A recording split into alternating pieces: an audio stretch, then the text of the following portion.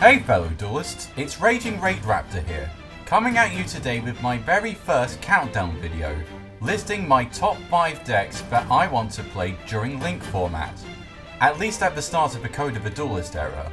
These decks were selected because I think their potential has been increased because of the new mechanic, or because it was designed for Link summoning in the first place, or because it just doesn't need an extra deck in order to function.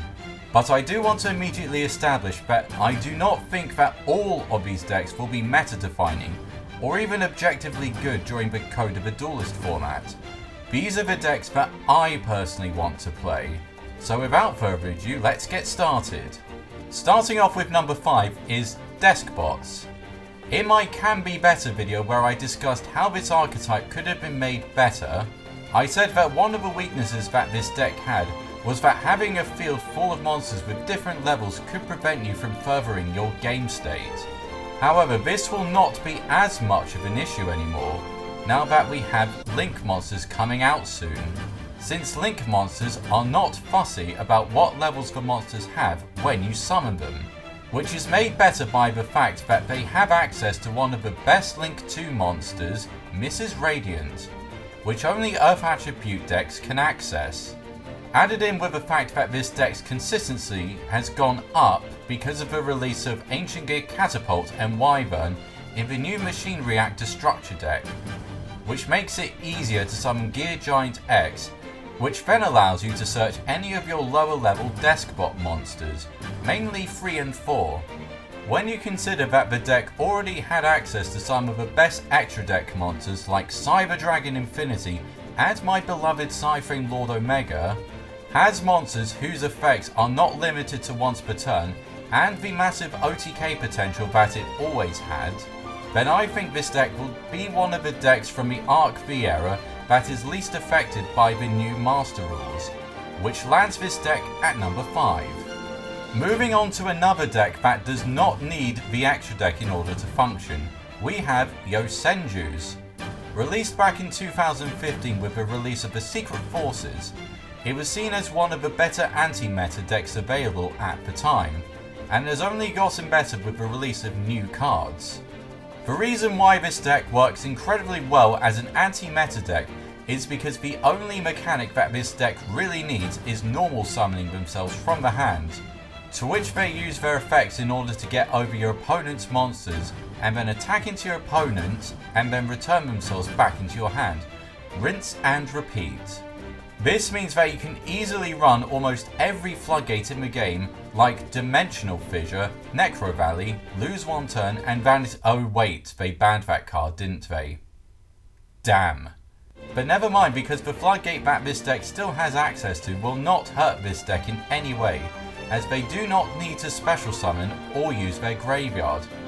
Coupled in with the fact that you can add cards such as Card of Demise and Fire Formation Tenki for extra consistency, the Kaiju engines to get rid of problematic monsters and then put them back in your hand with the effect of Comma 1, along with specific rank 4 monsters like Lightning Shidori and Brotherhood of the Fire Fist Tiger King, and the entire generic rank 4 pool and Storming Mirror Force to surprise your opponent. Then you have an anti-meta deck that I'm very much looking forward to playing during the Link era. Speaking of the Link era, we actually have a Link deck in the form of the Trickstar archetype. I discovered an interest for this deck in a similar way to how I discovered the Ritual Beast archetype, which was that I wanted to learn what the cards did and how they interacted with each other, because I kept on making misplays while playing against them, from not knowing what the cards did. But when I did actually play them, I ended up really enjoying the playstyle of it. As of the time of me writing this video script, the deck currently has a field spell that is a searcher for every monster within the archetype, a monster that can search every card within the archetype, a monster that can special summon itself from the hand when it is searched, a Link monster, and a trap card. The deck currently seems to be designed around inflicting direct battle damage and effect damage with the effects of the 3 main deck monsters, as Canada and oh my god. Lycorissica? Anyway, those cards inflict damage every time your opponent adds a card from their deck or activates a spell and trap card, while Lilybell can attack directly and then use its effect to add any Trickstar monster from your graveyard back into your hand. And the trap card allows you to banish your opponent's entire hand, and if that trap card is in your graveyard, you can banish it in order to special summon one of your Trickstar monsters from the graveyard. All of this is really enticing for me personally, as I do like to make my opponents angry, and having to constantly remind my opponent to add damage to their life points whenever they need to add cards from their hand or use spell and trap cards, and having the potential to banish an extremely good hand will definitely help me achieve that. Coupled in with the fact that this deck also has access to Fairy Cheergirl for extra draw power and Archlord Christia as a floodgate, then I think you have a very interesting deck that has a lot of potential moving forward. Whether or not it will be as meta-defining as Performer Pals or as lackluster as Melodious is still up in the air, but it still lands a spot on my list at number 3. Coming in at number 2 is probably the most competitive archetype on this list, and that is Stargrails. Although I'm not as knowledgeable about this deck as other decks I have mentioned, I really want to try and learn as many aspects of this deck as I possibly can, as it looks like a fun link spam deck that looks relatively consistent and can easily summon monsters like Firewall Dragon and pull off the extra link by having one of your monsters in your opponent's extra monster zone.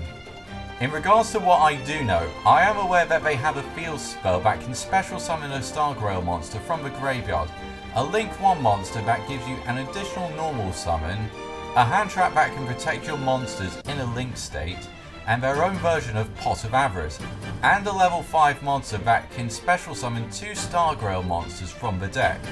How good this actually is completely unbeknownst to me, but it does want me to get a grip with this deck, and that's why I've placed it at number 2.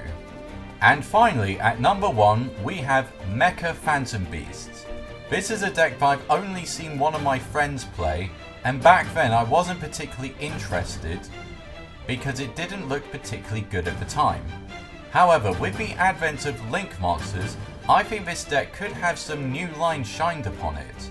Mainly because of the simple fact that most generic Link monsters can use tokens as material for Link summoning, which is exactly what this archetype revolves around. Also the fact that this deck can technically access every generic Synchro and Xyz monster because of the fact that the main deck monsters can change their levels based on how many tokens are on the field, which does give you a lot of flexibility in regards to what other extra deck monsters you may want to run. My only concern, however, is that this deck can be very slow to get going, which might not be a problem if we end up in a slower format, but if the majority of Link decks are as fast, if not faster than the previously mentioned Stargrails, then I doubt that the deck will be able to keep up, since it does take a while for them to get set up. However, as it stands, I think the ability for this deck to summon so many tokens will be a solid asset for this deck during the Link summoning era, which is why I have placed this at number 1. Well, that is my list of the top 5 decks I want to play during the Link format. If you have your own set of decks you want to try out during the Link format, let me know in the comment section below. Or alternatively, you could also make your own countdown video about this very topic. If you did enjoy the video, why not give it a like or share it with your friends? It would be greatly appreciated and would help the growth of the channel as a whole. I've been RagingRaidRaptor, and I'll see you all again next time.